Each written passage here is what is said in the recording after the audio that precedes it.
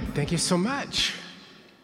I want to share with you this morning, I want to share with you this morning a really essential part of building a team at work, but something that most institutions don't spend nearly enough time with, and that is the intentional use of laughter, play, reward, recognition, celebration, what I like to call fun at work.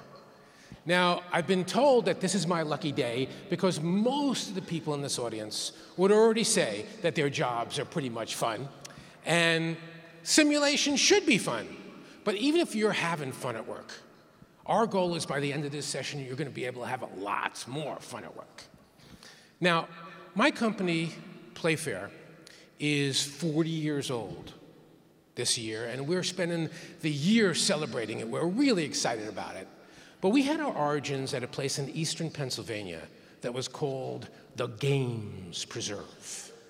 Now, the Games Preserve was a center for the development of adult playfulness. We thought we had a great name there, the Games Preserve, because we were going to preserve games and play, but unfortunately, nobody ever quite understood exactly what we were up to. Either they focused on that adult playfulness part of the name, and they thought we were some kind of X-rated summer camp for adults. Or else they would arrive all excited, okay, where are the elephants? I want to feed the elephants. Well, we thought we had a great concept here. We're going to take corporate executives. We're going to play childhood games with them. They were going to fall in love with each other. They were going to bond together. It was going to be like a revolution in team building. So we did a massive media blitz. We had people flying in from all over the country to study with us. We played childhood games with these executives. And as a result, we had some of the most violent, ugly, hostile experiences in the history of team building. I mean, we would spend 5 minutes playing a typical childhood game with these people, spend the next 20 minutes debriefing them, calming them down, keeping them away from each other. And what we finally realized is this. Childhood games, the ones we all learned growing up, are not supposed to actually be about bonding, connecting, building community.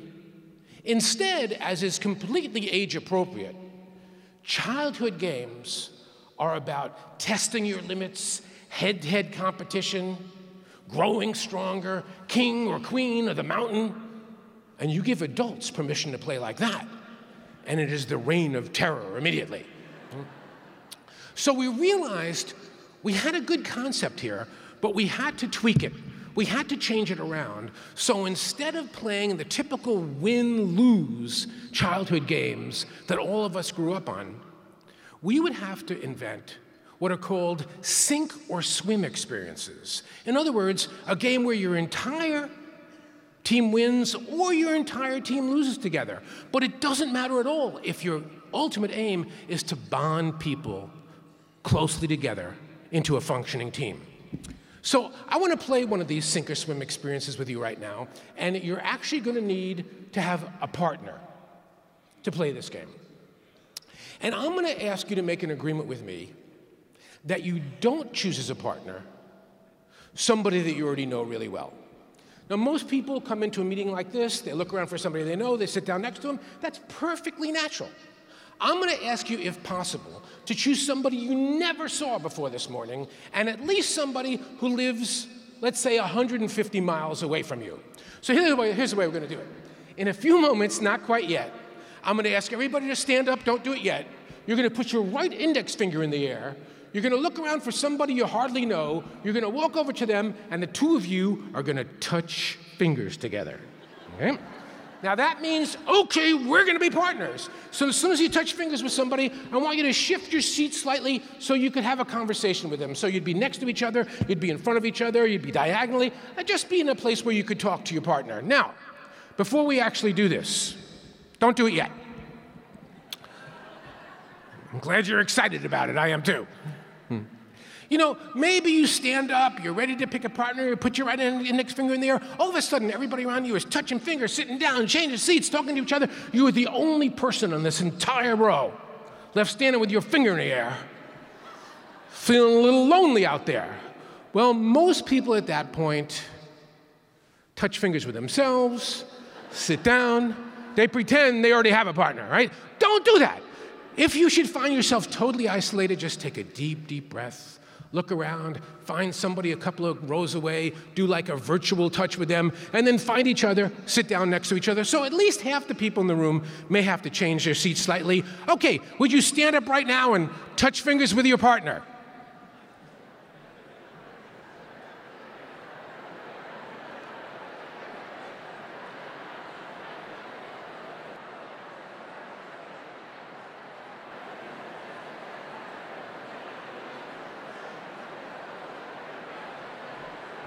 And then as soon as you found your partner, take a seat near them so that other people who are still looking will know that you're not available anymore. If you haven't found a partner yet, just stand up and look around. Give a wave to somebody else standing up. Perfect. People are walking down the aisles, very brave. You're doing great. And just sit down with your partner, make sure you find out their name. All right, how are we doing? Looking good. Okay, so give me your focus up front again for a moment, because I want to share with you this first sink or swim experience, which is called the tiger, the fireworks, and the person. And those three symbols represent the interior psyche of a successful person in business. The tiger, that ferocious going after the goal, that won't take no for an answer until your funding is complete. The fireworks, that explosive, creative moment, aha, everybody's trying to do it this way, why don't I try doing it this way? So the fireworks is all about creativity, trying something different. And finally, the person, which represents deep interpersonal communication and connection, without which it's impossible to lead a team, without which it's impossible to follow anybody else's lead. So there are three physical symbols that go with those three psychic constructs, and let me share them with you really quickly. Let's do the fireworks first, because creativity is kind of at the essence of this whole approach today. So you take your two fireworks launching pistols, you shoot them up in the air, you see this tremendous explosion of pinwheels and skyrockets and all the colors in the universe, and you give a contented sigh of appreciation. The whole thing looks pretty much like this. Ooh. Ah. All right, so on the count of three, let's try that together. Now remember to point those pistols up in the air, not at somebody else's head. On the count of three, let her loose. Ready? 1, 2, 3. Ooh. Ah. Very nice. All right, now think about this for a moment. 2 minutes ago, you and your partner didn't even know each other, and already you're making beautiful fireworks together. All right, the second one, the tiger. Unbelievably ferocious pursuit of the goal. The symbol for the tiger looks like this. Yeah! So this time on the count of three, you're going to whirl around in your chair, face your partner, and frighten them half to death. Totally relentless, in-your-face tigers. On the count of three, let it loose. Ready? 1, 2, 3. Yeah. All right. This one you got down perfect already. All right, our final choice, the person.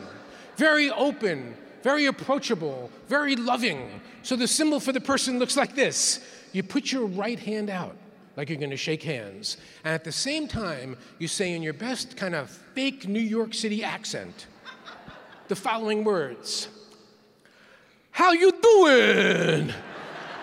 So on a count of three, let's try that together. Everybody point up at the stage, give it to me. On three, 1, 2, 3. How you doing? Nice. All right, without talking now, would you stand up back to back with your partner so you can't see each other? Back to back with your partner so you can't see each other. All right, take a deep, deep breath right now and hold it, exhale, keep breathing deeply.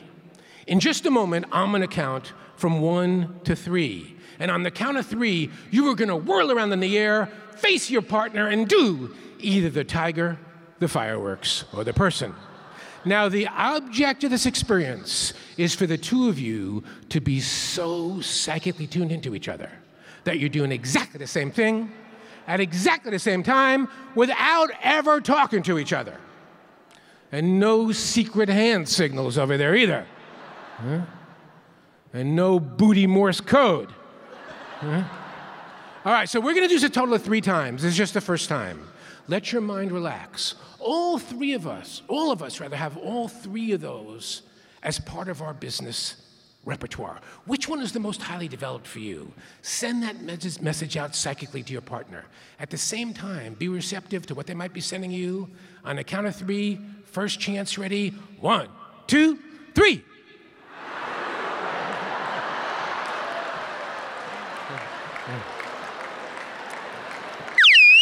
Okay, stay standing with your partner. Stay standing with your partner. How many people did score a match their very first time out? Fantastic, all right. Well, as you're going to see, I'm a huge believer in stopping to celebrate even the tiniest of your successes on the job every day. So what I want you and your partner to do right now is just to take about 10 seconds to decide if you and your partner get a match on rounds 2 or 3. I want you to celebrate together, and I want the two of you to just decide how you're going to celebrate. Maybe you do a high 5, high 10, fist bump, little dance, whatever you can think of. Yes. So 10 seconds, turn to your partner, figure out your celebration right now.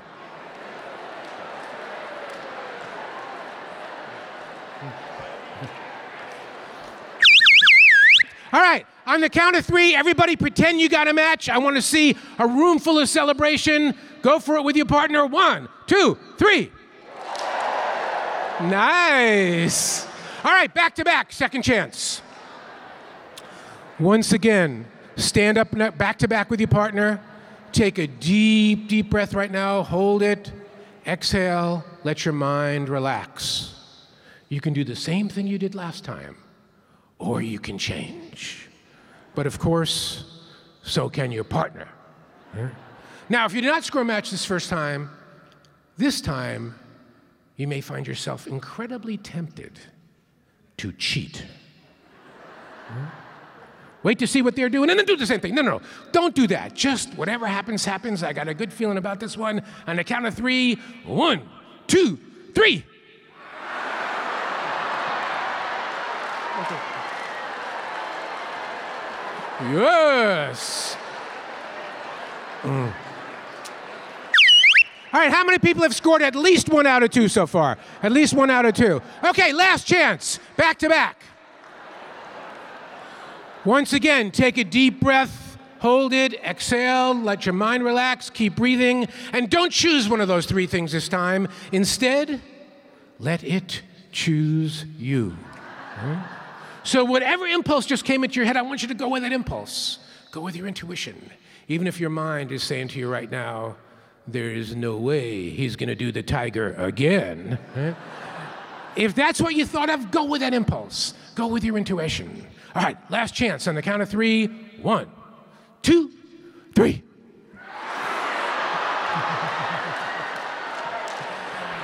All right, would you give your partner a nice round of applause for that?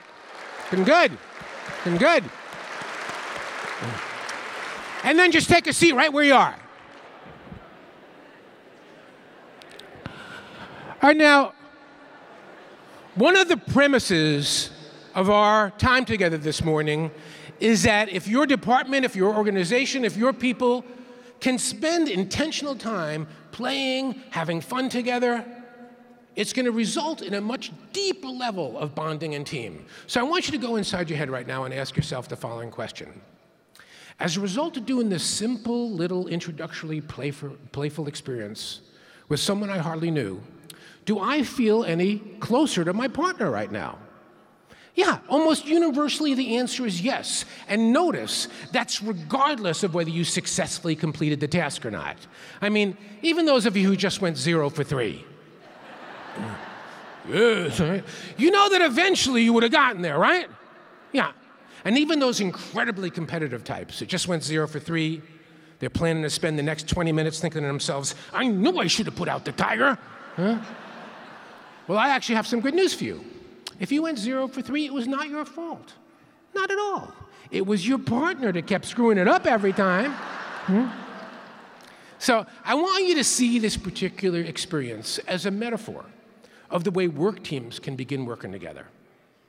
So people can really understand at some deep, deep gut level that the only way to succeed is to succeed as a team that works in unison. And that in fact, one person's success you don't have to be jealous of, because their success is going to open up opportunities for everybody down the line. See, I get to work with a wide variety of industries. And wherever I go, I hear the same thing. Team building, fantastic priority for us. But what they usually mean is we're trying to build a sleekly muscled organization that goes out in the marketplace and kicks butt. Well, muscle is important. But if that's all you're concerned with, you're going to burn out your best people. Just as important as muscle is heart and soul. And that's what this whole approach is about. Laughter, play, fun. They're not an end in themselves, but they're a way in to make the workplace more nurturing, more bonding, more supportive, so the people you hire want to stay with you for a long time. Because what does every manager in this room know already? It costs a lot more money to recruit and retrain new people than it does to keep the people you already have feeling excited, feeling motivated, feeling acknowledged, feeling happy about being there. So how do you do that? 4 simple words. Work like your dog. Now, how many times have you heard somebody say, oh man, I've been working like a dog and my boss is working me like a dog? But the question is, you ever take a moment to notice how your dog does spend his day? I mean, where do we ever get that expression from? It'd be your lucky day if you could be working like your dog. Huh? And the thing we want to think about in this context is this. Dogs don't seem to know the difference between work and play. Because everything is fun to them. Everything is new and fresh and like they're seeing it for the first time.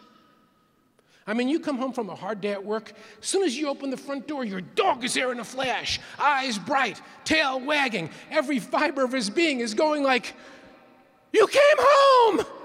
I can't believe you actually came home! This is the most fantastic thing that ever happened to me! Yeah. Every day you come home from work, your dog is really excited to see you. But the best thing is, 15 minutes later, you go out the front door, you take out the garbage, come back in the front door, your dog is still really excited to see you. Wouldn't it be great if you could walk into work first thing in the morning and the people on your team would be that excited to see you? Well, that can really happen once you learn the secrets of how to work like your dog. Now, pretty much everything I know about this subject, I learned from my standard poodle, Celeste. And you know how sometimes you'll hear somebody say that people kind of grow to look like their dogs?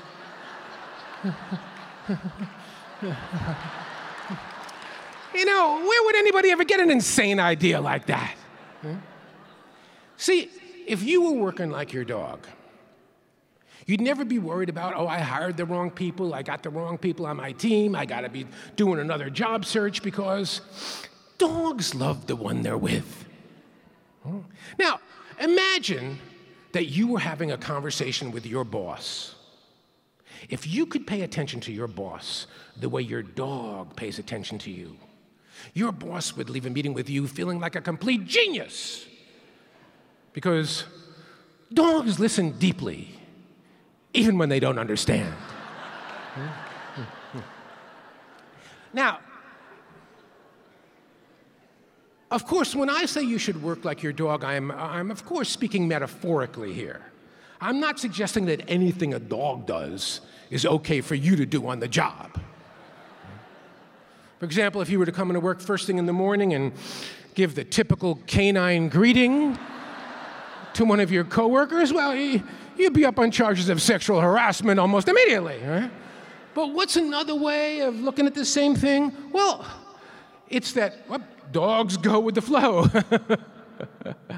They really find a way to adapt to stresses, to circumstances. And that's something all of us need to know and all of us need to learn.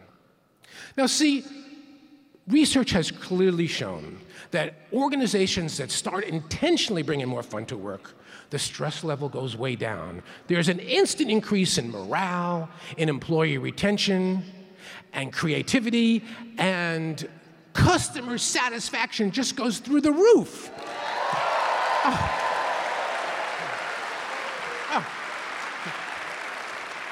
I am so touched that you're paying attention. See, here's what's so. Fun at work doesn't automatically happen, or else every organization would be fun to work with, and we know that's not true. Now, I know the Sunday plenary people shared stories, and they were really about engagement and vulnerability. Yesterday, Allison Levine talked about leadership, and in fact, vulnerability, engagement, leadership, those are all essential parts of bringing fun to work as well. I'm going to give you a lot of examples today of managers who've been having fun with their groups. And when you hear me talking about a banker or a TV executive, I don't want you thinking to yourself, well, what does this have to do with simulation? What does this even have to do with healthcare? Instead, I want you to think to yourself, oh, notice what this person did to motivate, inspire his or her people. How can I take the kernel of that idea and make it work for me? Because I want to start actually by talking about a dentist, actually a dental entrepreneur, Dr. Jeff Alexander, who owns a string of dental offices up and down the West Coast of the United States. When I first met him, though, he just had one in Oakland, California. But he was already doing so well that 1 month he calculated he could give a $200 bonus to each of his employees. But as he later said to me, okay, suppose I put $200 on the paycheck. They go, hey, Jeff, this is great. Then they go home, they mail a check into the bank, they write a couple of checks of their own against it, they come into work the next morning, nothing at all has changed. So he did a very radical thing. He closed down his entire office for half a day, took all his people to the shopping mall, put them in a big semicircle around him, and walked around and gave them each an envelope containing $200 in cash. And this is what he said to them. He said to them, first of all, this is not your money. He said, this is my money. I own this company. But, he said, anything you can buy in the next hour using this money is yours to keep. He said, I got a couple of rules. You have to buy at least 5 different things. They all have to be for you personally, and any money unspent after that is coming back to me. Go get them. Well, he said it was like a madhouse. There's people running through the mall, throwing things up in the air, screaming out about bargains to each other. In fact, the people working behind the counters were saying to his people, what company do you work for? I got to quit my job and start working for your company. Then after an hour, he gathered everybody in the food court and treated them to a free lunch, and they had a little show and tell where people got up and showed off what they bought. Well, a crowd started gathering. First, there was 10 people, 20 people, 50. Well, there was like 100 people watching. And the first guy that got up was really excited. He had bought all these fancy power tools, and there was kind of bored applause from the people watching. And fortunately for Dr. Jeff, the next woman who came up had spent all her money at Victoria's Secret. So she whips out that first negligee, and the people in the audience are going nuts. They're yelling, screaming, carrying on. This gives Dr. Jeff an idea. He walks out and starts handing out his business card. He told me he got 5 walk-in customers the next week from total strangers in the mall who said, yeah, this is the kind of company I want to give my business to. Because people like to do business with people who like to do business. Now, it's something you can do with a couple of people. It's something you can do with your whole department. It's even something that you can do organization-wide. Can it happen in your institution, in your hospital, or wherever you are? Absolutely it can. How do I know that? Because it's happened in some of the least likely institutions in the country. Financial institutions, like, for example, the Wells Fargo Bank. Not anybody's idea of a happy-go-lucky kind of institution. But they did a fantastic reward and recognition program, the cornerstone of which was they gave a $35 gift certificate to each of their employees. But here was the catch.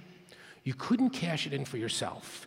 You had to in turn award it to the one person in the bank who had done the best job of supporting you in being excellent in your job. And then that person could cash it in for $35. And there was no limit to how many of those any one person working behind the scenes could receive. It was a true peer reward and recognition program because, those of you who are managers, I know, of course, you're trying to see what your people are doing well, but there's only so deep that your vision can penetrate. If you empower people to start taking care of each other, rewarding, recognizing each other, you get a way deeper vision of what's going on in the organization. Then they actually kept track of who received these certificates, and the 35 people with the most certificates were invited to an awards banquet that was hosted by the chairman of the board and the president of the bank, and they were given their choice of 101 different awards. And I want to read some of these out to you because they're really suggestive. And we published them in this book, Managing to Have Fun, but it's also on our website, which is called playfair.com. So number 28 of the 101 awards, a $200 shopping spree at Carl Reichert's favorite store. He was the chairman of the board of Wells Fargo. Banana Republic. And lunch at Paul Hazen's favorite lunch spot. He was the president of the bank. Burger King. Hosted by Carl and Paul. So you get to spend the morning shopping with the chairman, lunching with the president. Number 18, a week off with pay. Number 36, payment of your December home mortgage, lease, or rent. Number 43, a 2-hour body massage on company time on April 15th.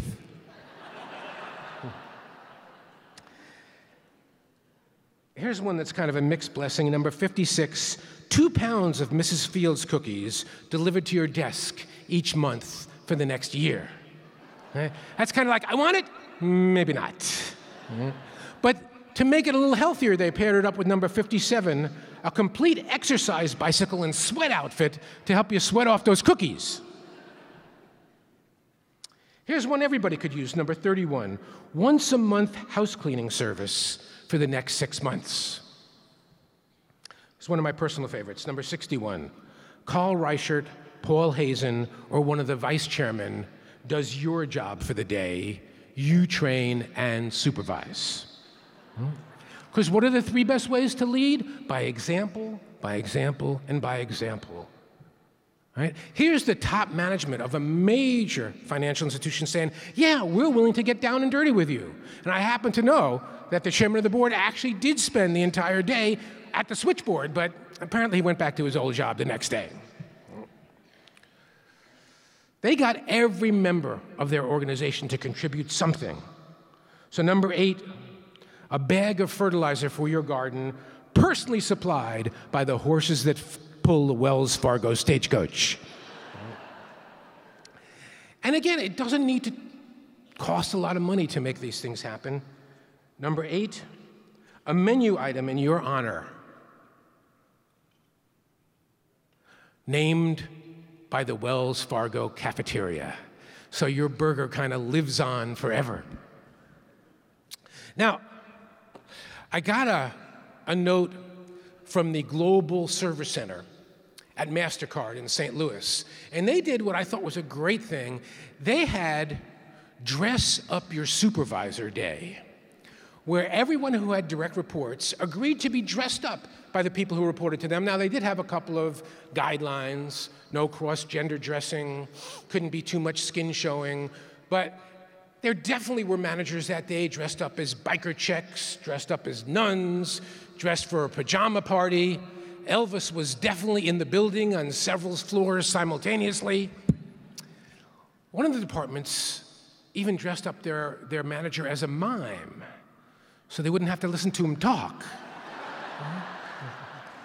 But apparently he really enjoyed himself, or at least that's what they thought he was trying to say.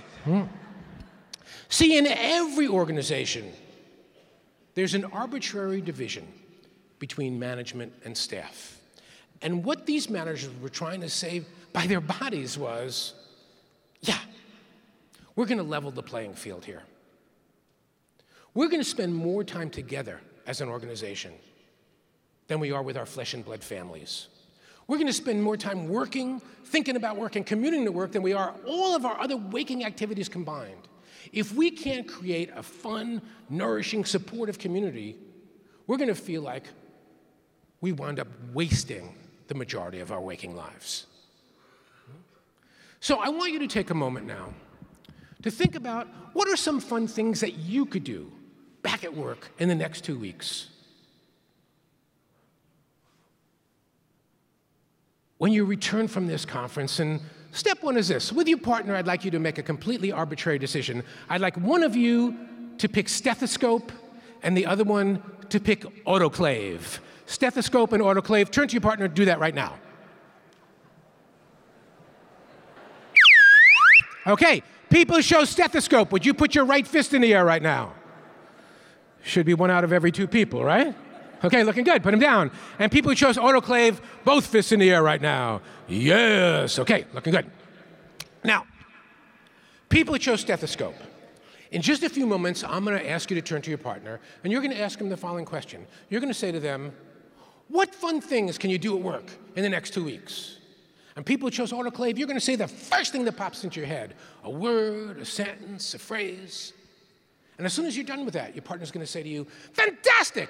What else can you do in the next 2 weeks? In fact, that is all they're gonna say to you over and over and over again. For about 45 seconds. Stethoscope, you are a total cheerleader for your partner. What are you gonna do? Great idea! What else are you gonna do? Fantastic! You're gonna just totally cheering them on. Now, people who chose autoclave. 45 seconds is a very short period of time, but in this particular experience, it can feel like forever, right? Almost everybody blanks out at some point. Kind of looks like this. Okay, what fun things can you do at work in the next 2 weeks? I'm gonna bring a bouquet of flowers in and I'm gonna give it to somebody. I'm gonna say to them, hi, this is yours for the next half hour. I wanna tell you why I appreciate you. And then I want you to pass it on after half an hour to somebody else. Tell them why you appreciate them. Fantastic idea. What else are you gonna do? I'm gonna make up some A, B, C, D certificates for people who have gone above and beyond the call of duty. And I'm gonna just start awarding them whenever I see something good happening. Fantastic idea! What else are you gonna do? Next time somebody goes away overnight on business, I'm gonna find out what hotel they're staying in. I'm gonna call up room service. I'm gonna have a piece of cheesecake delivered to their room in the middle of the night. With a little note attached to it saying, I'm thinking of you tonight. Are you thinking of me? And I won't even sign it. Just let them have their little fantasy life. Right? Great idea. What else are you gonna do?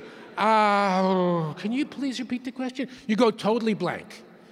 If and when that happens to you, it's just your mind shutting down. And what you need to know is you are more than just your mind. So if they're saying, what fun things are you gonna do, and you go totally blank, at that point I want you to shoot both fists overhead in a gesture of triumph and scream out at the top of your lungs. What fun things are you gonna do next? Something fantastic, just like that. And then they ask you again, I want you to do it again. Something fantastic, till all of a sudden the dam bursts and you're full of ideas. You know what? I'm gonna learn how to play Happy Birthday on the telephone keypad. And next time somebody has a birthday, I'm gonna call them up, right? Don't censor yourself. Any idea is a good idea. So on the count of 3, let's all just practice saying something fantastic, really loud and really proud. Ready? 1, 2, 3, something. Excellent, excellent. All right, now, before we actually do this, I got a chance to work with Abrado Healthcare Systems out in Phoenix. And I want to show you the top 10 answers that I liked from what they had to say. The first one, I'm going to start a car wash for nurses who visit patients in their home. Let the employees of the HIM department do an extreme makeover on their director and HIM supervisor. This was the supervisor's idea, by the way. Number 3, lottery tickets for staff and thank you notes telling them I'm lucky to have them on my team. Number 4, deliver a rose to each staff member who rose to the occasion at work. Number 5, give volunteers little gifts to give to our overworked part-time coordinator over the course of a week. We're gonna have Celebrate Norma Week. Prepay my administrative assistant's lunch without her knowledge. Take pictures of transporters and phlebotomists, send them to the nursing floors with signatures, thanking them for their support when we're on the floors. My staff barely has time for lunch. Not only will I buy them lunch, I'll take care of the phones and the walk-in customers so they can enjoy lunch with each other. Send surprises in the tube system to other departments.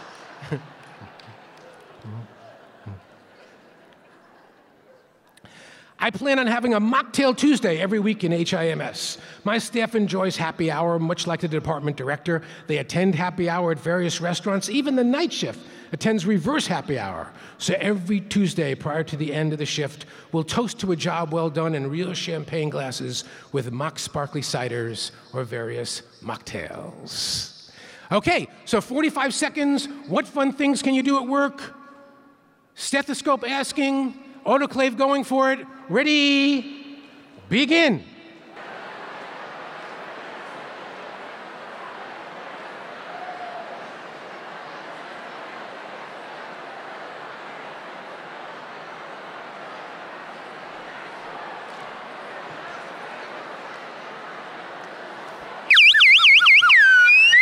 Stethoscope, give your partner a standing ovation for those ideas. Right. Now, people who chose autoclave.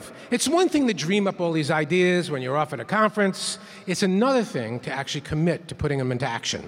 So here's what I want you to do. Scan through all those things you just dreamed up. Pick one of them that you actually can do in the next 2 weeks.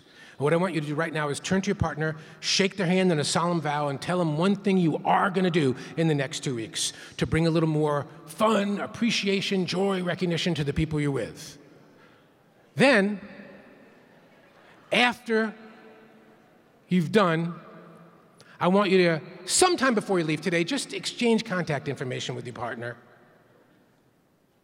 So after you've actually done this thing, you can send them an email or a text or something and tell them how it went. And if you get chicken to do it, just call them up on the phone and go, get your butt on a plane and help me out with this, will you, buddy? Okay, so would you turn to your partner right now, shake their hand, tell them what you're going to do? One thing you're going to do, autoclave.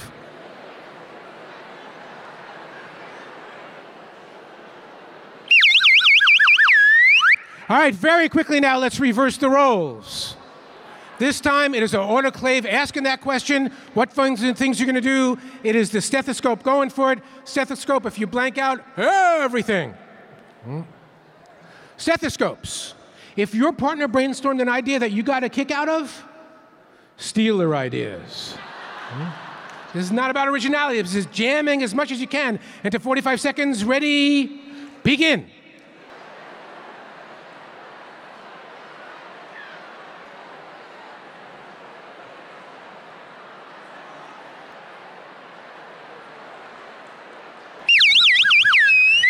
Standing ovation for your partner for those ideas. Way to go. And stethoscope, let's do it the same way. Think of one of those things you really can do. And would you right now turn to your partner, shake their hand, tell them which one you're going to do.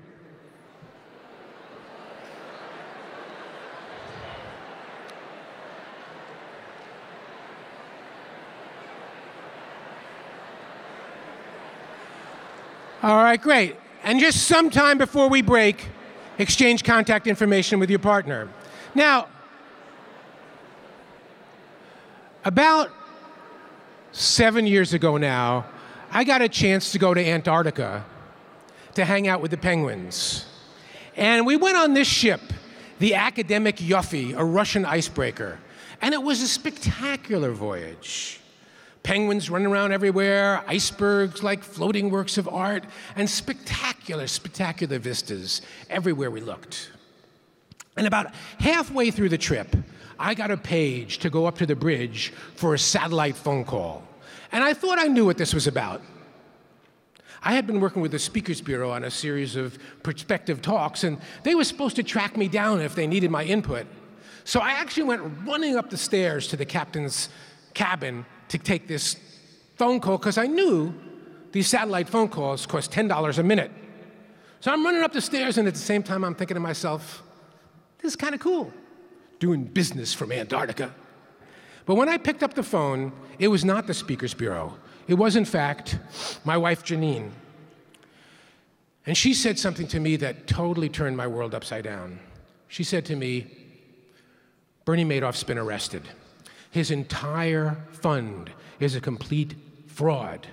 And what she did not have to say to me, but which we both knew really clearly in that moment is, we had just lost our entire life savings.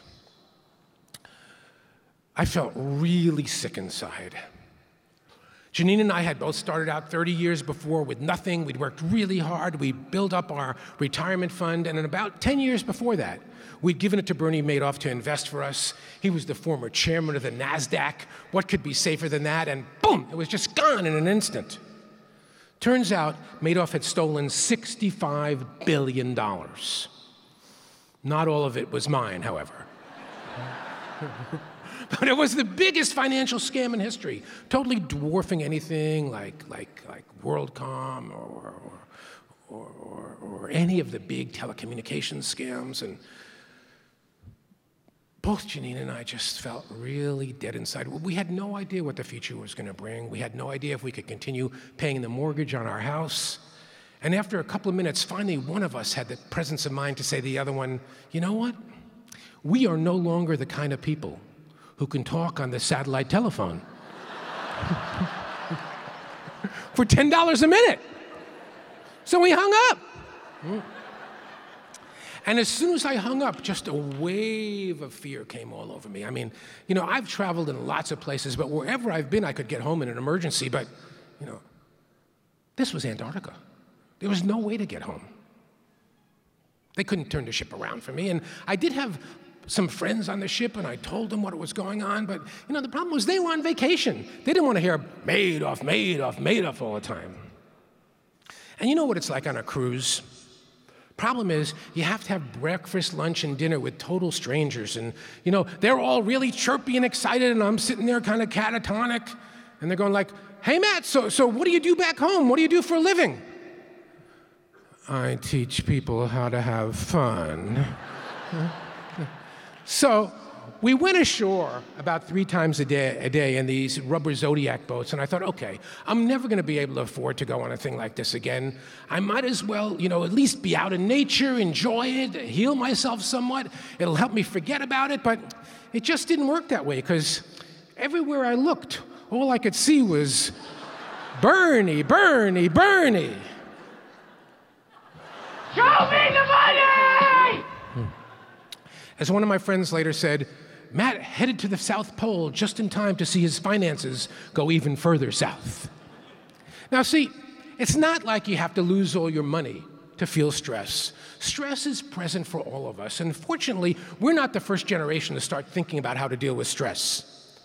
In fact, one of the people who was the greatest solace to me during that time was Epictetus, the Stoic Greek philosopher who lived nearly 2,000 years ago, and here's what he had to say.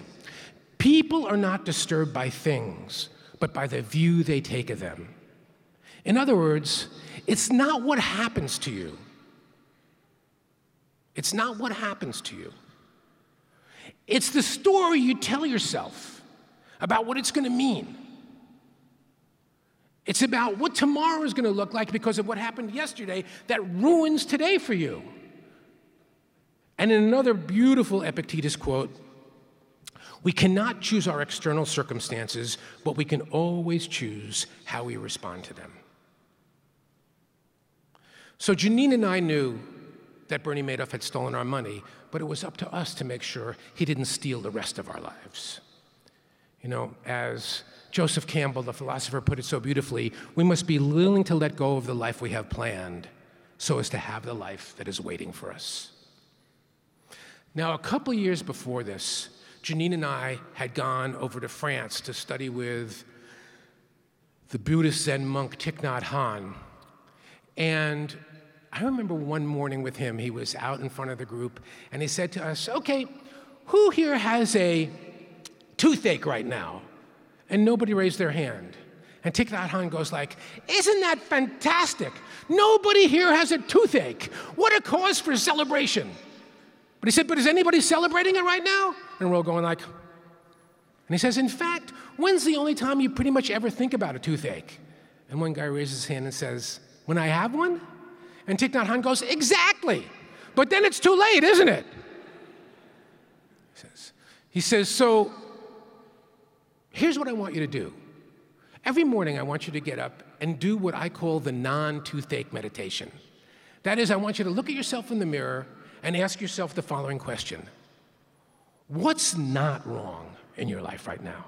What's not wrong in your life right now? Now, I know all of us have plenty of stress, maybe for you, you're trying to be a clinician and an administrator and an educator and a family person, and there just isn't enough time in the day for it. And maybe you're having trouble getting funding for your simulation products. Maybe you're caught up in hospital politics. Maybe there's a serious illness in your own family. Everybody has something like that. Everybody has something like that. But what I'm going to ask you to do right now is to focus instead on what's not wrong in your life right now. And I'm going to give you just 15 seconds to turn to your partner and share with them back and forth a series of what's not wrong in your life right now. It might go like, well, I happen to live in Northern California. It's raining up there right now. Thank God the drought is ending. What else is not wrong? Well, I'm in San Diego and it's not raining here. How cool is that? Whatever you can think of, 15 seconds, turn to your partner right now. What's not wrong in your life right now? Ready? Go to it, both of you back and forth.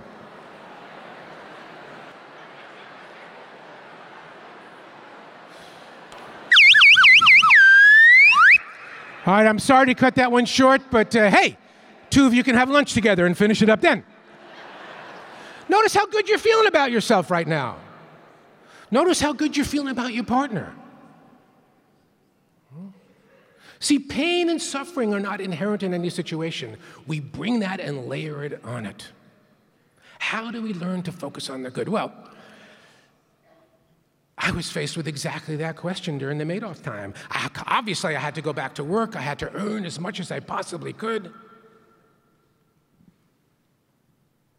But how was it possible for me to talk about joy and play and fun when I was feeling so miserable? And I think my healing was really accelerated by looking inside and seeing that the nature of human beings, I really believe, is positive, joyful, expressive, moving to the light, and even in the most difficult situations, we can find a way to get in touch with that part of us that is really ready for opening and ripening and healing.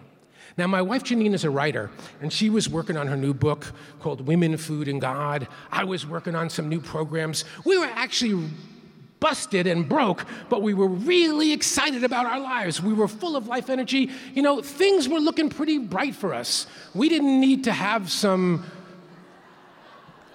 fairy godmother come along and wave her magic wand, but that's exactly what did happen. Oprah read Janine's book, and she totally loved it. And she wrote about it in O magazine and said, I'm telling everyone to read it now. Well, obviously, people started buying the book. And then Oprah had Janine on and devoted an entire show to the book. Then 3 months later, she devoted a second entire show to the book. And as a result, Women, Food, and God spent 36 weeks on the New York Times bestseller list. Yeah.